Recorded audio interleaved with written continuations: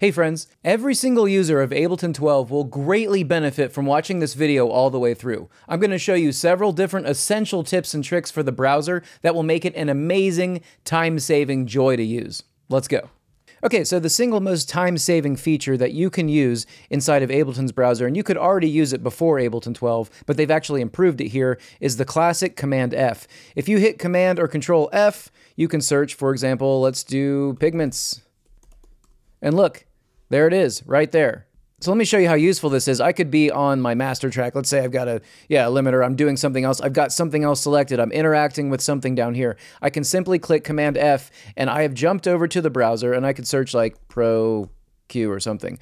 And blam, I have Pro Q, and I could drag that into another track. Like, this is so fast. Let me go up here, and I'll just search, I don't know, transient. Bam, now I have my transient shaper I can just drag into a track. Command or Control F is your best friend. You can pretty much find anything as fast as you can type, okay? So I just want to point that out first. That's so important. It's so useful. Do not forget Command or Control F. So the hallmark of any good browser, whether it's Ableton or Firefox or Chrome or whatever, is whether or not it gives you quick access to the tools that you need. An even better browser gives you multiple ways of organizing because not everyone's brain works the same way. This is precisely what Ableton has done here with the new browser in Ableton 12. Now let's take a look at what I've got going on here, and I'm going to show you all these different ways that you can organize this that it'll just make your life amazing and easy. So first of all, let's just look at this side right here. There are three main sections of your browser: collections, library, and places. You don't have to display all of this. And this is the first thing that people don't understand. When it comes to using a browser in a way that makes it efficient, don't display things that you don't use. It's so important to just get rid of the things that you don't use. So for example, I'm going to hide a bunch of stuff. You can hover up here and click Edit, okay? And so I'm going to get rid of all these extra collections. I just don't need them, okay? I also don't need to display my tunings. I don't need to display my templates. I don't need to display clips. Okay, so now once you've done that, you hit done. Now look at this. All of a sudden we've collapsed the browser down. So now we can see all three sections: collections, library, and places, right? So that alone can make your life a whole lot easier. Now, check this out. Down here, I've got retro synths, and these are all my retro synth plugins that I own. Don't laugh at me. All my modern synths, you can see my modern synths are right here. All of my pianos, you can see they're right here. And all of my reverbs, you can see are right here. Even in pianos, you can see that there's an Ableton device in here. What is this? These are saved searches. But before we get here, I think it's important to understand how to get here and how you can set it up so that everything that you want to access in Ableton can be a library quick link right here, okay? We're gonna set this up. So let's first go over how to organize your samples. One awesome addition to Ableton's new browser is the filter tags. Now, if I click Command F, Command or Control F always goes back to all, which is why it's so powerful. Command or Control F will go to this all section, meaning that all of your available samples, all of your available plugins, anything that's in your browser is now searchable, okay? So the first thing that we can do with the filters is we can start to tag our samples. But before we get into tagging, I want to show you something. Ableton's built-in samples that they have inside of the browser have all been pre-tagged. So of course you could click on drums and you could click on kick, for example, and anything that has been tagged with kick, as you can see, I've tagged a bunch of my kicks, will appear, as well as all of the Ableton built-in samples, right? So maybe I'll do one that I haven't done yet. So clap, you can see all these clap samples. These are samples that come in Ableton's built-in library. So let's say that I wanted to add my claps, my clap collection, if you will. I wanted to add my claps to Ableton's clap tag, okay? If I wanted to do that, you click on this guy, Edit, okay? And then under Edit, you want to find the relevant tag that has to do with the drum that you want. So for example, I would scroll down here and I would go to clap. See how clap is now an available tag? So what I could do in the All tab is hit Command F and search clap. This is one way to do this. So now I've searched clap, and now every single thing that's named clap under drums clap will appear. That's not going to help us because we're not going to be able to add anything more to clap. So I need to unclick this, okay? I think the best way to do this is to click clear. This has cleared everything. But you can see that edit is still open, and you can see that clap is still in view, okay? So Command F, clap.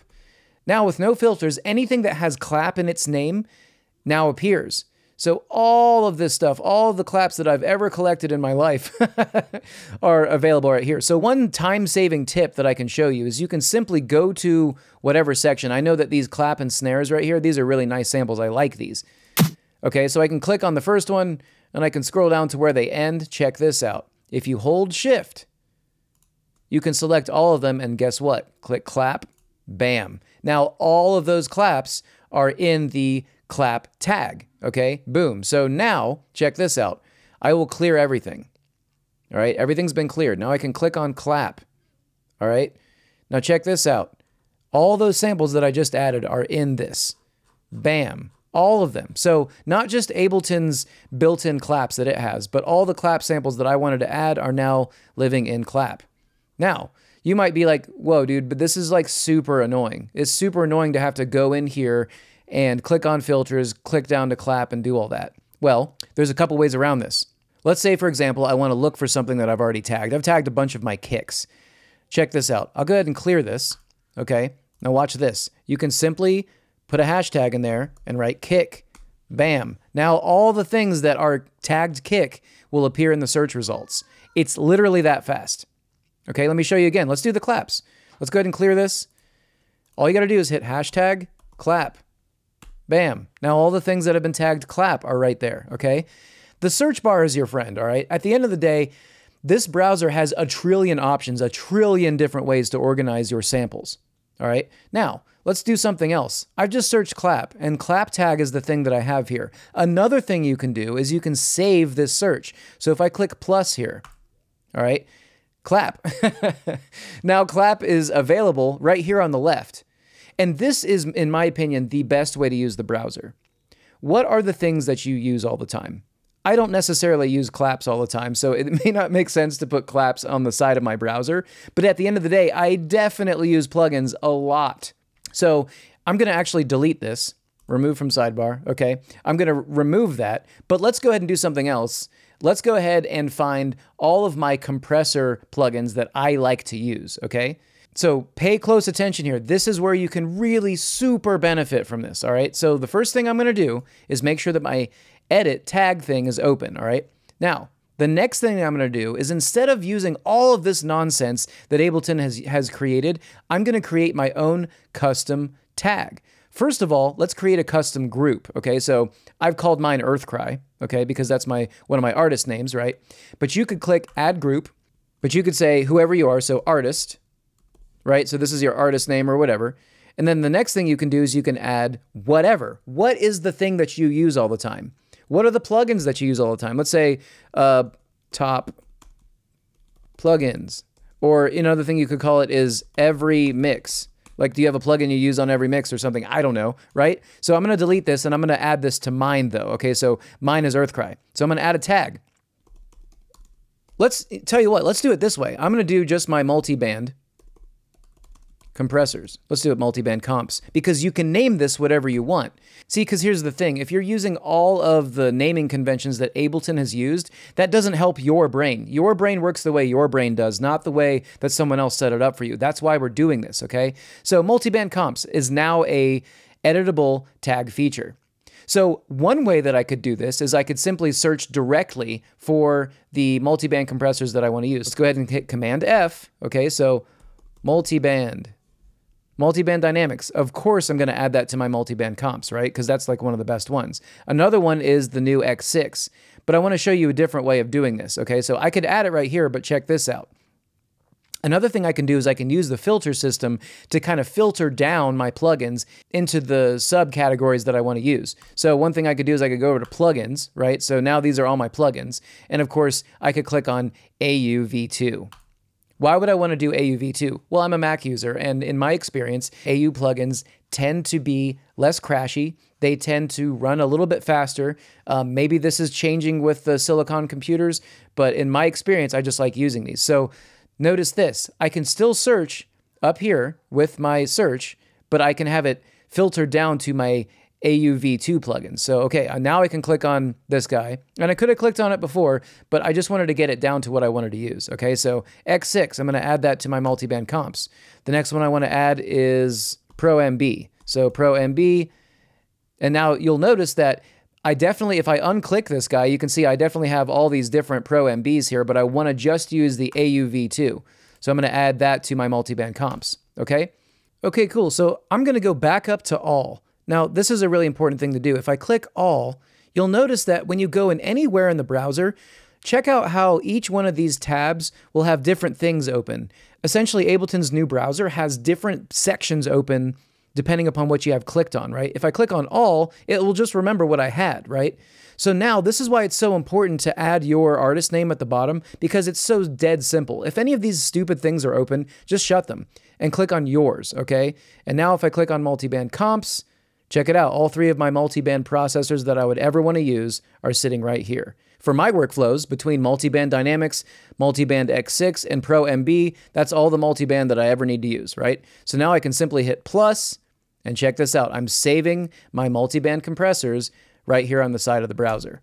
So I never have to deal with this nonsense. I never have to deal with this nonsense. All I got to do is be like, duh, I'm going to grab a multiband compressor and drag it and drop it into a track, okay?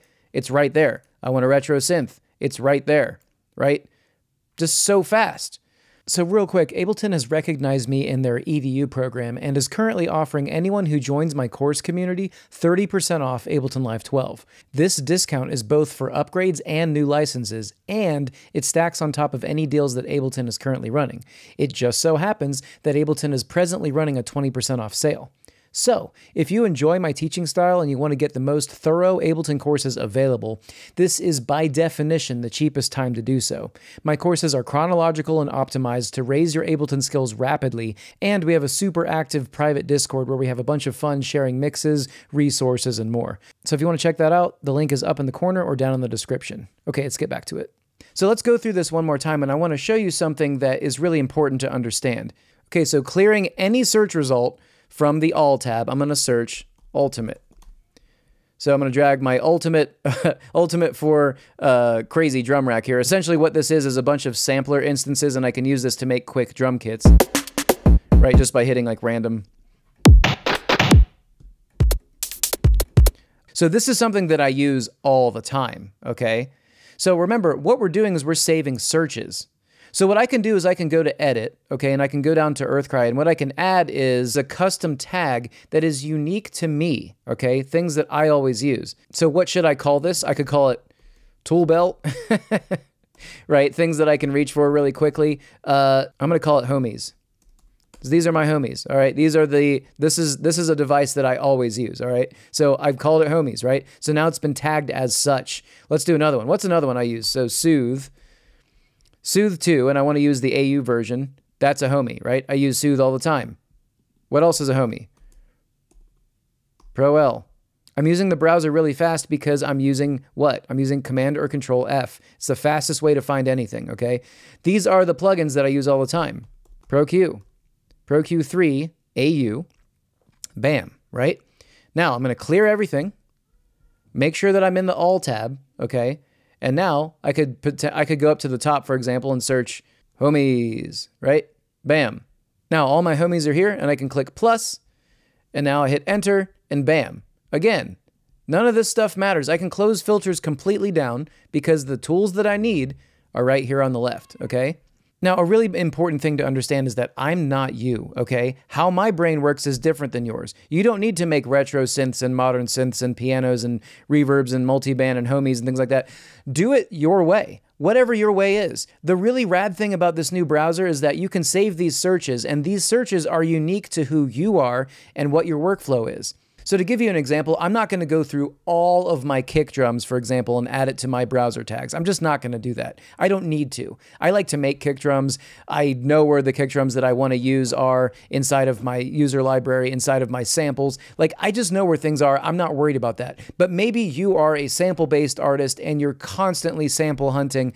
It might make more sense for you to do that. And then save that search with the appropriate tags and tag all your samples and go through all that trouble. Go ahead and do it. If that's you, if that's going to be something that you're going to benefit from, you should absolutely do that. In my opinion, I don't need that. It's just not what I like to do. I like to synthesize most of my sounds. It's just what I like to do. So it's not unique to me or important to me to do that. But I will show you something that I think is really important for you to understand, and as to why maybe it doesn't make as much sense to do this. So let's go ahead and we're going to grab a drum rack. So Command F, going to the Alt tab, drum rack, bam, it's right there. Now within this drum rack, let's just go ahead and we'll use the browser system. All right, so I filtered it down to kick, but I still have drum in my search bar, so when I delete this, all of a sudden I'll have a million kicks.